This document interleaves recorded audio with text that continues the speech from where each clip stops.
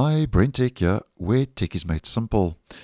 So at the beginning of September, I posted a video letting you know, and as we can see, that Edge could get a much thicker or taller address bar. And that was spotted in Edge Canary version 118, which back then was the latest preview version.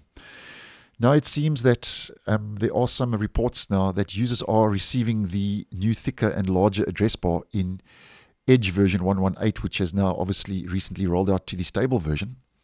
Now, I haven't seen the taller or thicker address bar yet in my stable version of Edge on both my Windows 10 and 11 devices.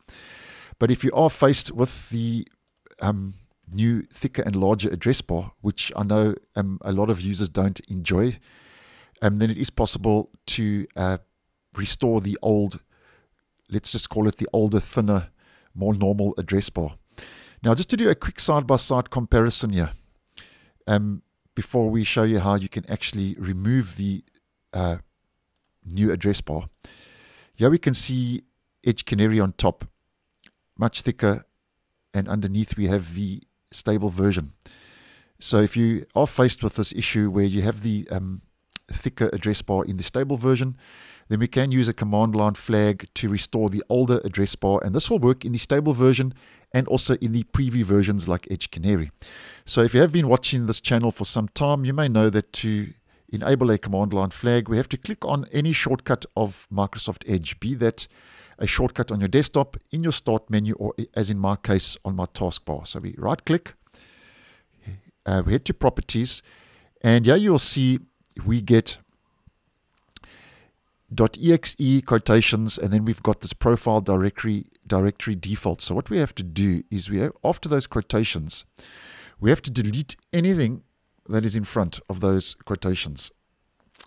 Then we leave a space. You must leave that space, else it won't work. And then we paste in this command line flag. Now that's quite a mouthful, so I'll leave that down below in the description for you to copy and paste. So after .exe quotations, leave a space, enter that command line flag, click on apply, click on OK, and now you'll see after we close Microsoft Edge and then we relaunch the browser, we can see now that the normal thinner address bar has been restored. And if we just do a side-by-side comparison once again, we can see exactly the same in both versions. So in Edge Canary and the stable version, those address bars now are exactly the same. Now, just on a side note, if you want to restore the thicker or larger address bar back into Microsoft Edge, it's actually quite simple to do as well, and we just reverse the process. So we just head back to the same shortcut. We right-click on the shortcut, properties, and once again we head to .exe quotations, and then we just delete everything once again that's in front. We delete that command line flag. We click on apply, we click on OK, close Edge, and then relaunch the browser.